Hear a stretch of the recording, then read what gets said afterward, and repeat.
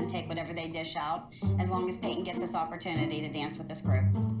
There she is. Let's go tell her the bad news. Hey.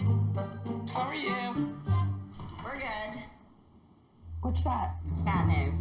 She'll be okay in a couple days. The first day we show up at the studio, when we're ready to start rehearsing for this number, I am really leery to tell Abby that Payton hurt her finger the night before during rehearsals. Leslie, you're thinking about your kid.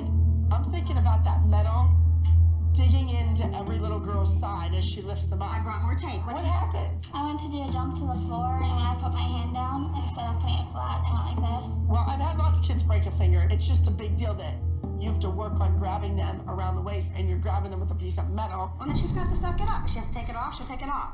Go get ready. Get warmed up.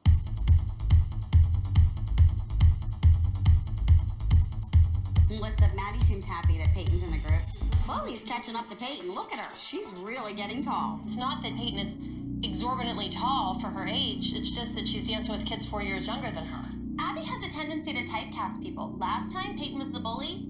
This time, she's hunting children. Do you think she was a good choice to come in on this dance? Melissa said last night that she's been bullying Maddie a lot. How is she bullying her? She kept telling her, "You're doing that wrong. You're doing that wrong. Move on. You're in my way." You told Christy and not me. I didn't want you to yell at her. So you go and tell other people before you tell me?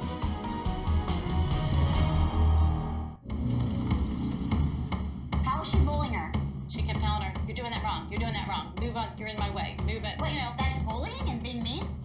Melissa says that Payton was bullying her daughter, but really just can't give me specific examples of what she did. It's all lies. These women are brutal liars. Telling somebody that they're not doing it right is not bullying. But tell me what the bullying, if you know what the word means, was. It's an imbalance of power. So if you're using your power in a way that's unbalanced, like a child who might be 6 inches taller, being more aggressive, even verbally, that would be considered bullying. And she said, "Please don't tell Leslie because she's going to really yell at Payton and Payton's going to get in trouble." Well, she should get in trouble.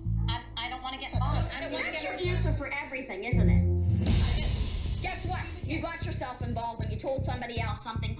I'm so sick of Christy sitting up here trying to belittle and put my daughter down because your daughter's no angel. She's a good girl. Payton is a good girl. You're damn right. As good a girl as your daughter. Listen. Shut your face. Don't talk about my daughter. I don't care if you don't like me. Because guess what? I don't like you either.